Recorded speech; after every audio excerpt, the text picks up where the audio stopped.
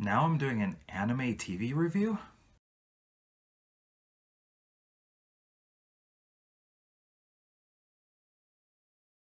Sorry to all the booktubers who are watching, but I'm doing yet another review that is not book. However, this is originally a manga series, so I guess it is kind of related.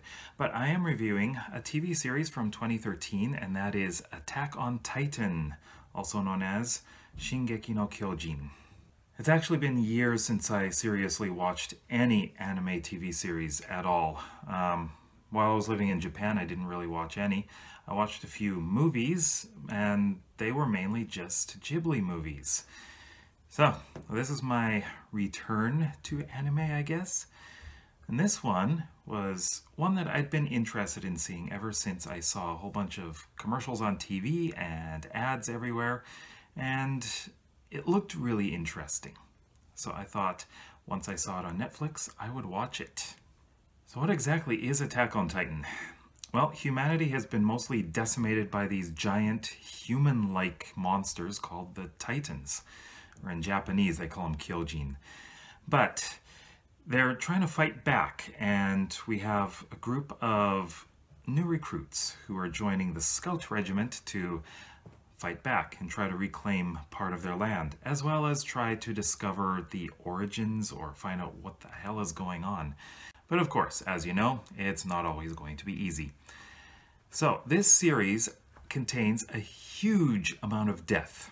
I mean, think of this as maybe the anime version of Game of Thrones. I mean, well, not really. They're totally unrelated. I believe that Attack on Titan takes place in our future, although I could be wrong. All the people's names are German. So this is based in Germany, as far as I know, and this is long after mankind has been almost completely wiped out. Our main characters are a group of kids who were together. I learned that they were 9 years old when the series started, and by the time that the main episodes are going is 5 years later. So they're all 14 years old, although they're fighting at 14. Although one of the characters, Mikasa, looks a bit too grown up to be 14. But anyways, they are Eren, who is a hot-headed kid who just likes to fight. Mikasa, who is a very close childhood friend of his, although kind of family, but not technically family. And she is an incredible fighter. She is very strong, seems to be quite unemotional as well. And then we have Armin, who is very intelligent, but doesn't really like to fight. There's a whole other group of characters. This is actually quite a big ensemble cast, so you get to know a lot of characters, but these are the three main ones.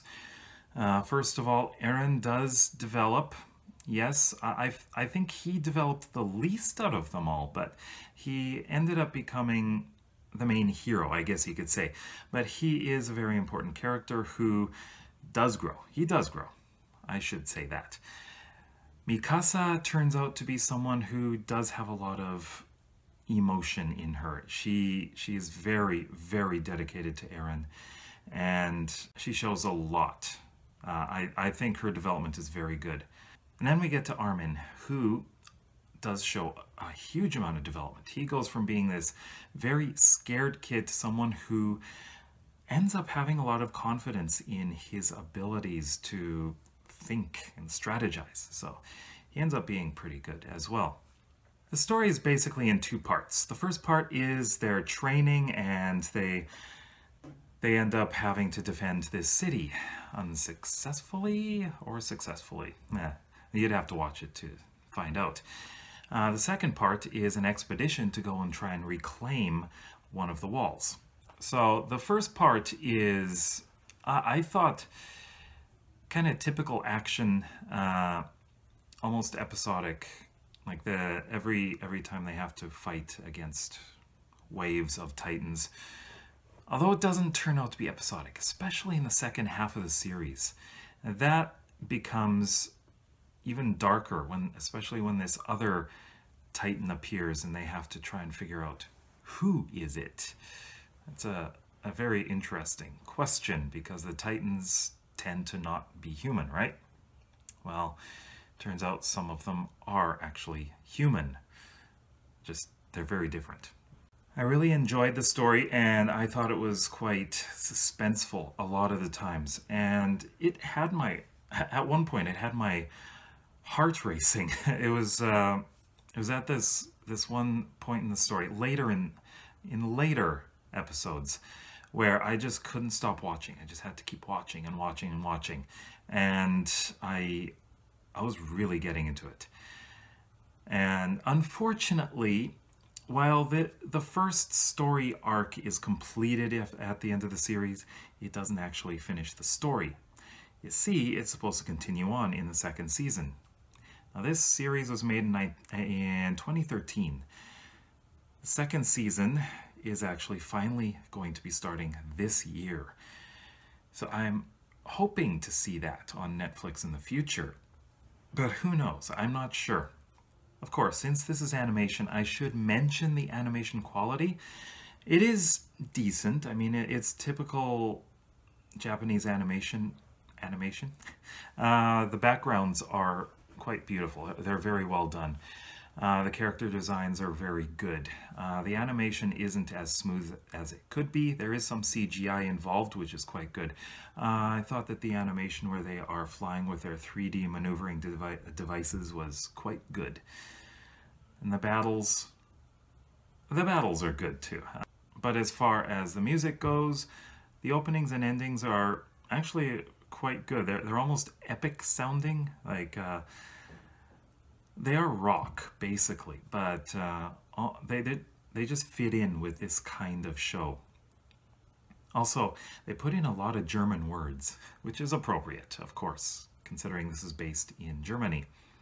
Despite the fact that the story is unfinished and it leaves you basically at a cliffhanger. Well, not really a cliffhanger, but you have to wonder what's going to happen next. Now, despite this, I do give this first season 5 out of 5 stars. Definitely a must-see, and I really want to see the second season. Have you seen this show? Let me know what you thought in the comments section below. Also, if you like this video, please give me a thumbs up, and please subscribe right over here. You can check out these videos as well. You might find something you find interesting. So, thank you for watching. See you in the next video.